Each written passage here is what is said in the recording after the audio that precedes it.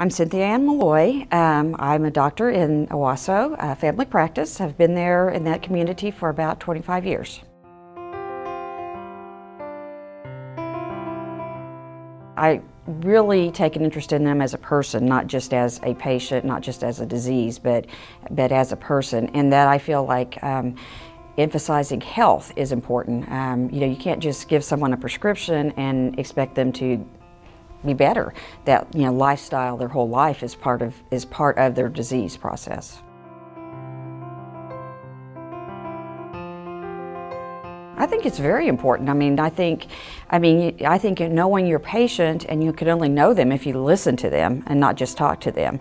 I think it's important to know what makes them be able to take care of themselves, how they're able to function, what their job is impacts them. You need to listen and know why they can or can't do what you're asking them to do.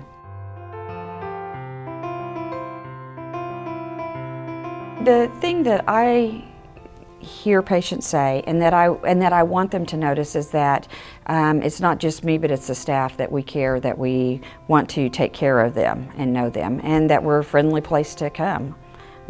It's not unusual to see me and my staff hugging patients as they're leaving the office.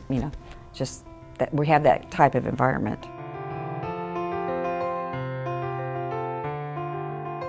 We're newly empty nesters in our house. I have 4 children, and the youngest is at college now. I have a grandbaby, so I spend a lot of time with her. She's 2 and wonderful. But my husband and I like to travel, and we particularly like to go hiking and walking together, so we do a lot of hiking in our spare time. I also like to paint.